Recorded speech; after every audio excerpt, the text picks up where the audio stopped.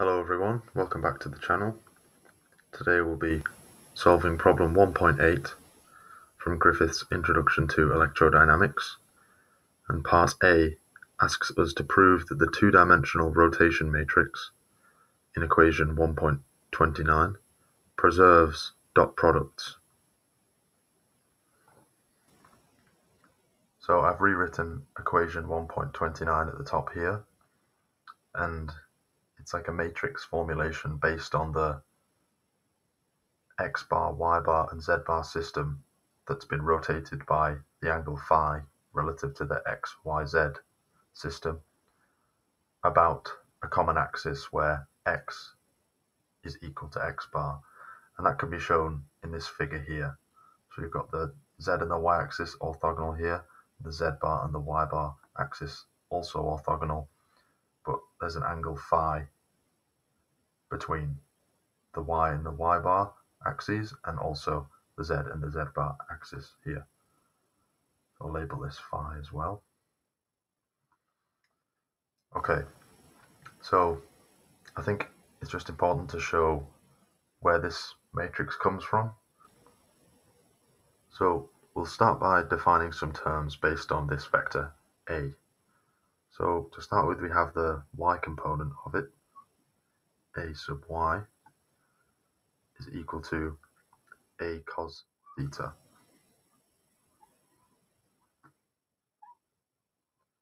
And this z component, AZ, is equal to A sine theta.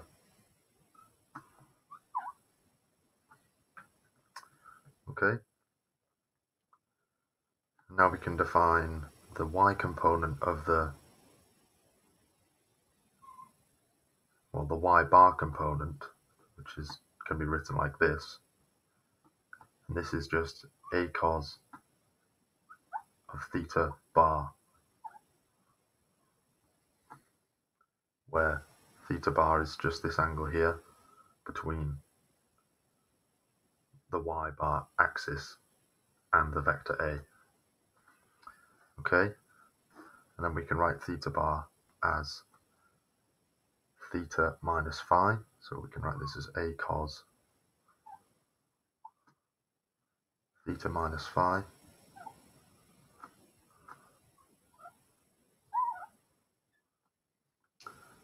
and then using the cosine addition slash subtraction formula, we can write this as A times cos theta cos phi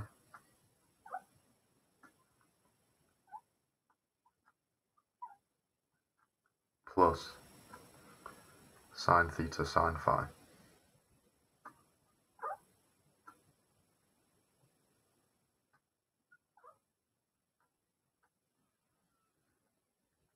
Okay, and then if we just look at which terms we have to factor out to write in terms of AY and AZ, if we take out the A cos theta of the first term, we have cos phi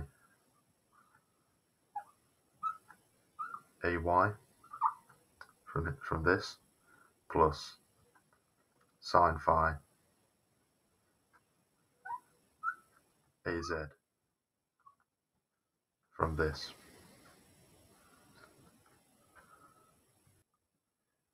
Now the next part would be to define the Z bar component of A, which we can write like this. And this is equal to A sine theta bar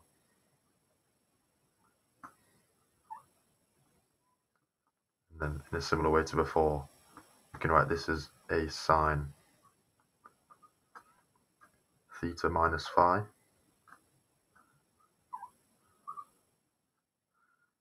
and then using the sine addition or subtraction formula, we can write this as A times sine theta cos phi minus cos theta sine phi.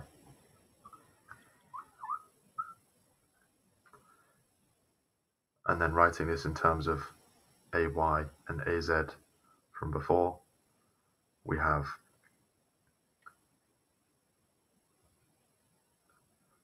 we can write this, if we take this term first, we have minus A cos theta sine phi, and we can write that as minus sine phi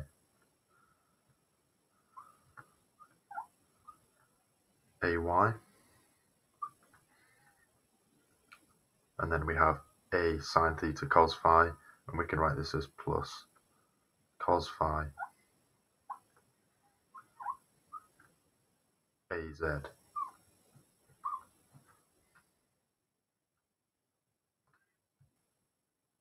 So we can see that these two equations for AY bar and AZ bar can be written using this rotation matrix in equation 1.29. So if we just take one term at a time, we have AY bar equals cos phi AY plus sine phi AZ using matrix multiplication, and AZ bar equals minus sine phi AY plus cos phi AZ, which are both exactly what we've derived here. So what the question actually wants us to show is that the dot product is preserved with the rotation matrix. So AY bar BY bar plus AZ bar BZ bar is equal to AY BY plus AZ BZ. And a simpler way of writing this is that A bar dot B bar, where the A and B are both vectors, is just equal to A dot B. Okay, so I'll just do a short aside on how we can link matrices to the dot product itself. So let's say we have two vectors, V and W, okay, and we can represent vectors as columns of matrices. So let's imagine that this vector V is V1, V2, and V3 as its components, and the vector W has W1, W2, and W3 as its components.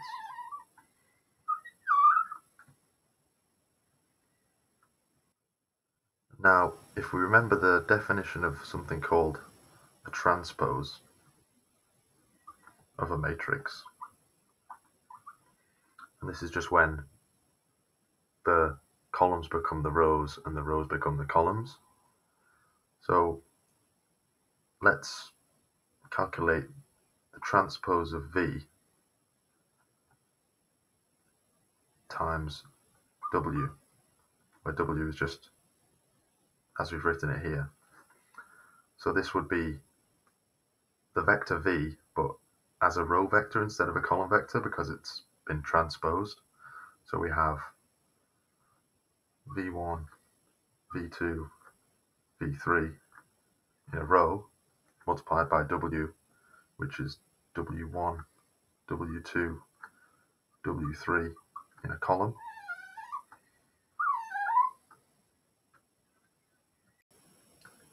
And if we just work this out as we usually would multiply matrices, we find that this is equal to V1 W1 plus V2 W2 plus V3 W3, which is actually the definition of the dot product of V and W as vectors. Okay, so now we can use this new definition to try and show that this dot product is preserved under the rotation matrix process. So to start, we just need two vectors A and B, where A is equal to AY AZ, as before, two-dimensional as the question wants, and B is equal to by bz.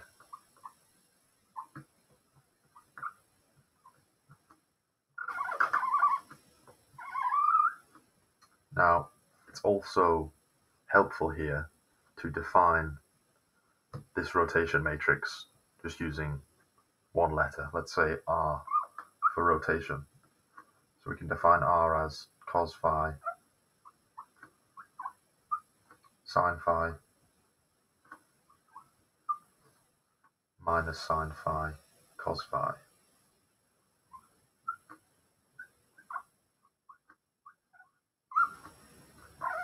And with this,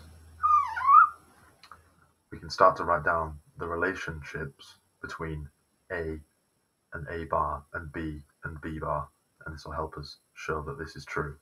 So we can write A bar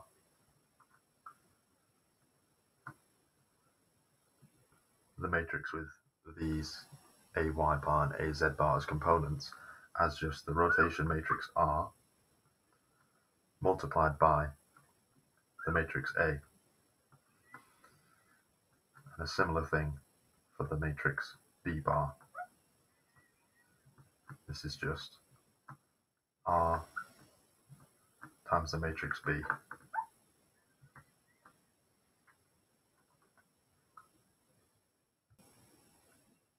Okay, so now we've defined our matrices A bar and B bar in terms of A and B and the rotation matrix. We can start trying to compute the dot product. So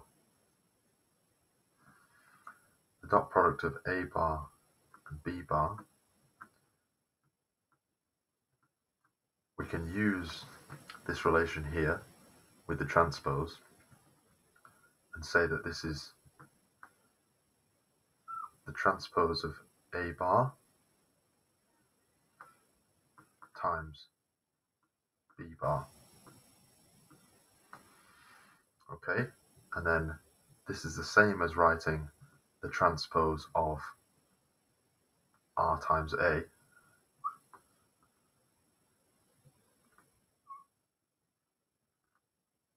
times B bar, which is R times B.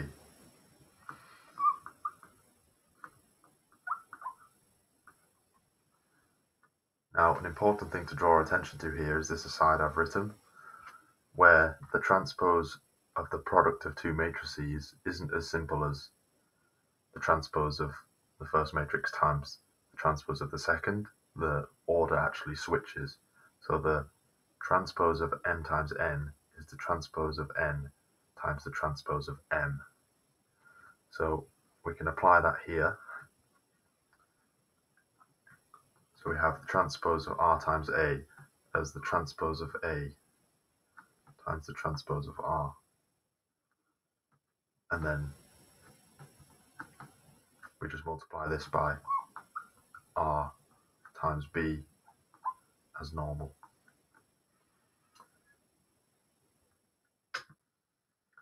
So the next step in solving this problem is to write out this product of all four matrices in full. So to start with, we have the transpose of the matrix A. We just write this as a row vector because it's been transposed. This is AY, AZ, followed by the transpose of the matrix R, which is cos phi minus sin phi, sin phi, cos phi.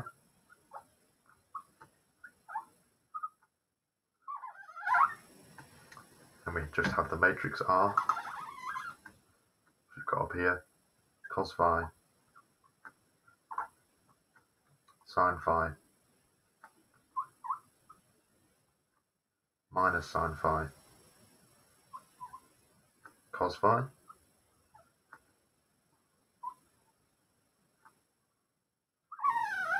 And then finally just the matrix B, which is BY, BZ.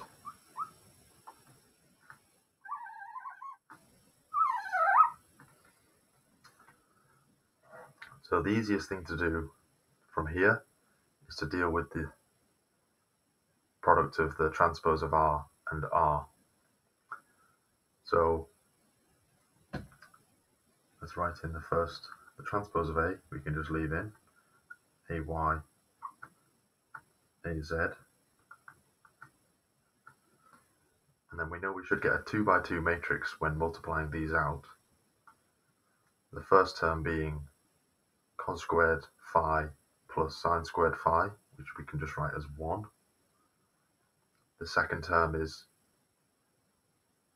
cos phi sine phi minus sine phi cos phi, which is 0.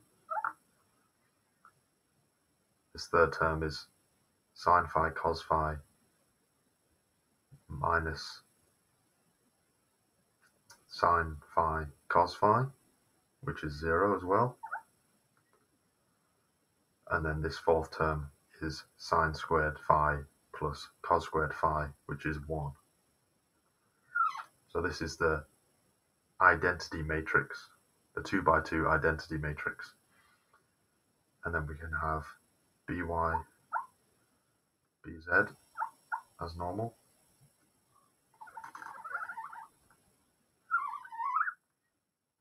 So because this is the identity matrix, it leaves things alone essentially. So we have AY, AZ as a row vector times BY, BZ as a column vector, which can be expanded out to give AY, BY plus AZ, BZ.